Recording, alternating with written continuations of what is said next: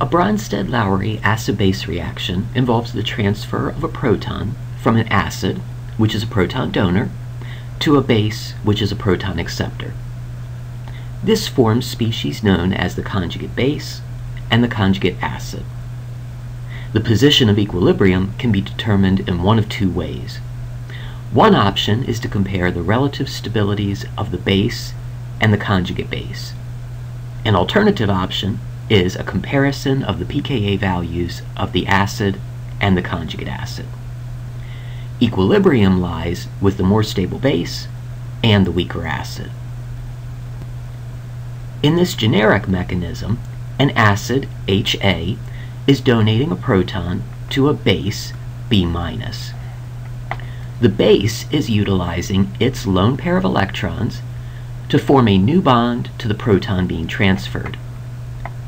As a result, the pre-existing HA bond is cleaving and those red electrons are falling onto A.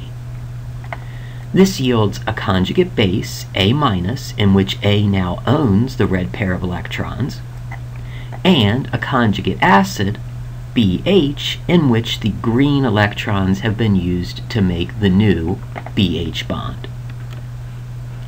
In general, the more polarized an HA bond is, the stronger the acid will be. The base needs to have a lone pair of electrons or a pi bond that can serve as the actual basic site. It's important to note that the specific acid could be neutral, or it also could be positive, and the specific base used could be negative, as shown here, or it could also be neutral. Here's a specific example in which a carboxylic acid and an amine undergo Bronsted-Lowry acid-base reaction. The amine is using its lone pair of electrons to form a new bond to the proton of the carboxylic acid. As this occurs, the oxygen-hydrogen bond dissociates and the red electrons collapse onto the oxygen, forming a carboxylate as the conjugate base and an ammonium ion as the conjugate acid. It's a lone pair of electrons on the amine that acts as the base in this particular reaction. The products are favored by approximately 10 to the 5th because the conjugate acid is the weaker acid, as shown by its higher pKa value. In this specific example, sulfuric acid is protonating an alkene, or a species with a carbon-carbon double bond. In this instance, it's a pi bond that is serving as the basic site, and these green electrons are being used to make the new bond to the proton donated from sulfuric acid.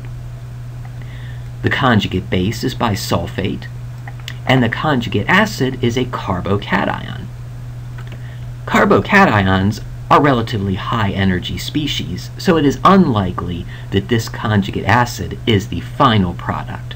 More likely, this is an intermediate in a longer reaction sequence, such as the hydration of an alkene. When a lone pair of electrons serves as the base, regiochemistry, or the location of protonation, is not an issue. When a pi bond serves as the base, in theory, the proton could be added to either of the two atoms involved in that double bond. In simple situations, Markovnikov's rule is a useful mnemonic to arrive at the more stable ion. And Markovnikov's rule tells us that the carbon of the alkene with more protons will acquire the new proton. So by protonating on the terminal carbon of this particular alkene, we make a carbocation that is tertiary and is more stable than if we had protonated on the internal carbon of the alkene. It's important to note that conjugation can be a complicating factor. The more stable carbocation will typically be the one that has resonance delocalization. So in the following specific example, if we were to follow Markovnikov's rule and protonate the carbon of the alkene that has more hydrogens, we would actually end up with a carbocation at this location, which would not enjoy resonance stabilization. Instead, in this instance, the alkene is protonated here, so that the carbocation that results is conjugated to the benzene ring and is therefore more stable. In summary, Bronsted-Lowry acid-base reactions involve proton transfer, and they play a role in many organic reactions. Acidic protons result from polarized bonds.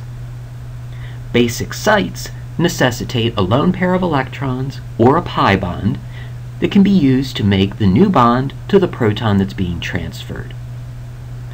Equilibrium favors the more stable species, and these will be the more stable base and the weaker acid. The preceding was an excerpt from Introductory Organic Reaction Mechanisms, a color-coded approach to arrow pushing.